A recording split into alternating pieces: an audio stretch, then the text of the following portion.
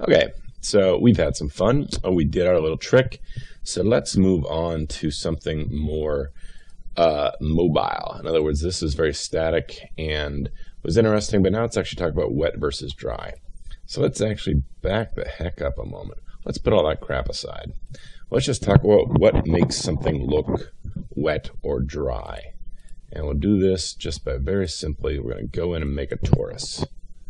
Okay, torus. Now, here's our torus. Not very exciting. Let's actually make it nice and smooth, like making it a, let's say, an herbs torus. Let's zoom in on this puppy and just take a look at what we get by default. If you just render this guy with nothing at all, what's he look like? Answer is going to be boring. So we're going to do two things here while we're waiting for that to pop up.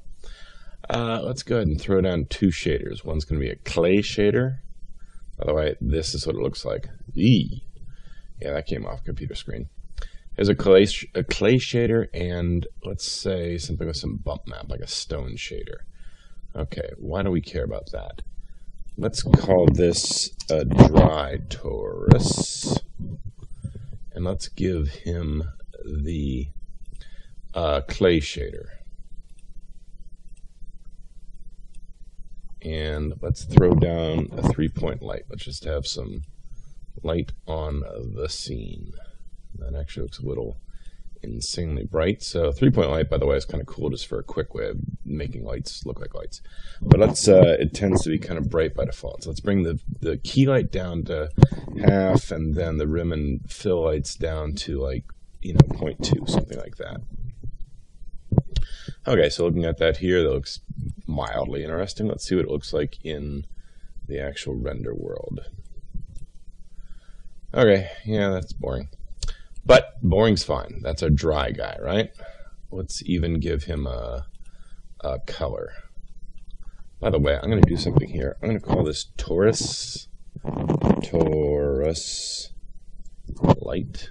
And the reason I'm going to do that is because we're going to go into here and we're going to put a light mask on. Since we're going to have a couple things in the scene, I just want this guy lit by this and kind of nothing else.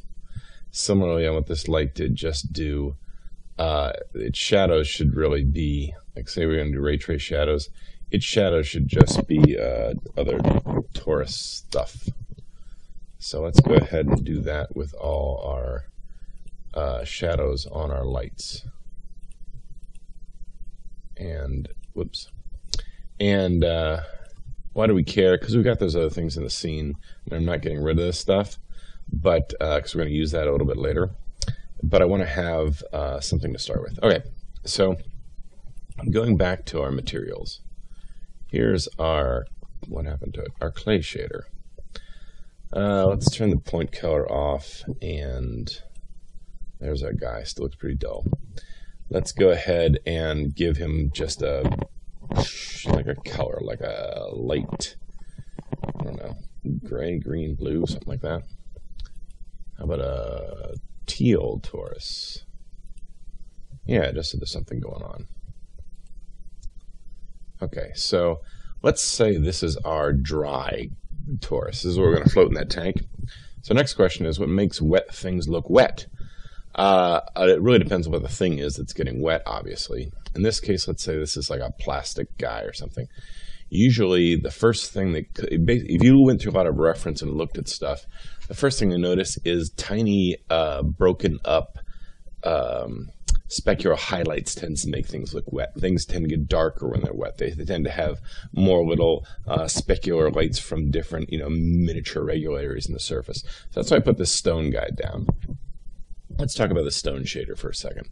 We want to have, where are we?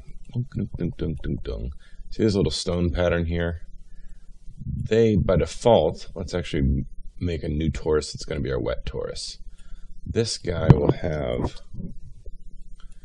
turn that guy off. This will be our wet torus. Wet torus. And this wet torus we're going to put the stone shader onto. Now, by default, it's going to be very bumpy and craggly, and not anything looks like wet at all. So the first thing I'm going to do is kind of reduce the craziness of it a little bit. by messing around with this a little bit. Well, here you can see it. Looks like the surface of the moon, right? Okay, so let's take this pepper roughness, take that down all the way. Let's take its bump amplitude down to, like, say half. And let's take this frequency way lower, like blip, blip, blip, blip, blorp, blorp, to about that, let's say. Okay, there's other things you can mess around, like this dirt stuff and so forth, which I don't even know if we need that much for this. I'm just going to leave that alone for now.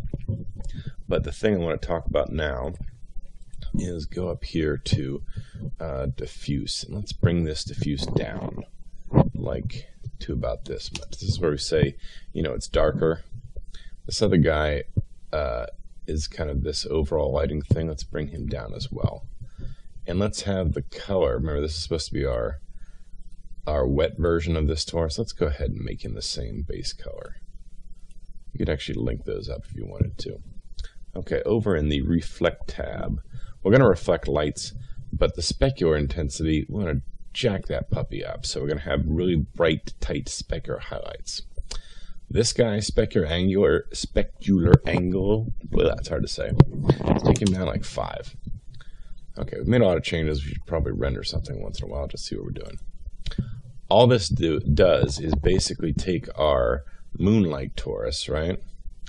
And you can see we've reduced the amplitude a little bit, but left some of the color in. But the interesting thing, the real reason I wanted to grab this stone guy, is we have a bunch of little broken up kind of highlights, little bits and pieces of stuff. To me, that kind of says wet. As a matter of fact, I would say you could even go a little bit darker with this guy, like on his base color. Let's go ahead and bring him down a little bit. And then the other thing that's interesting, this is why we do 3-point lights here. It has a couple different highlights.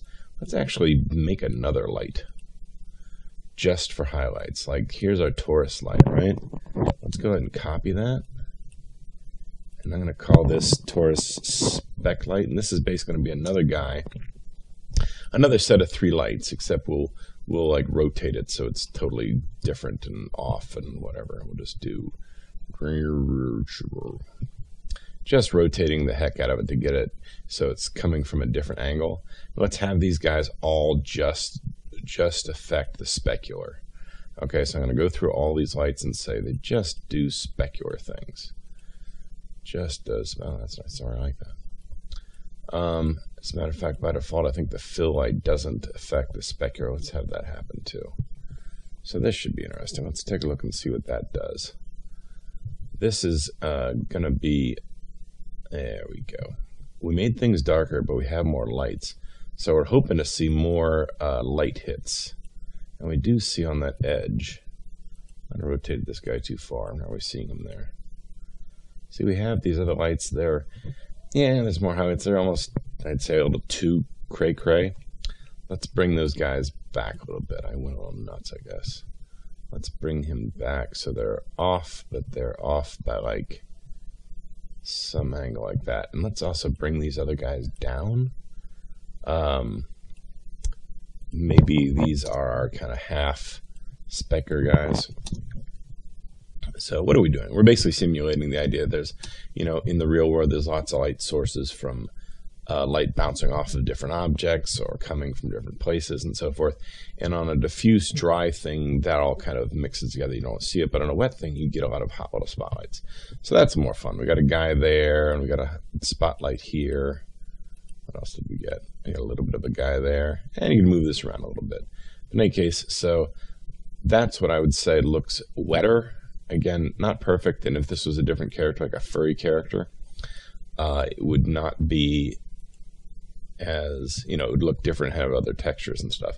And these little dots and stuff are also kind of rendering errors, because this is just interactive rendering. It's lower. If you did a high res, higher pixel samples render, it would look a lot nicer. But anyway, so this is, I'm just going to say that's our wet one, that's our dry one.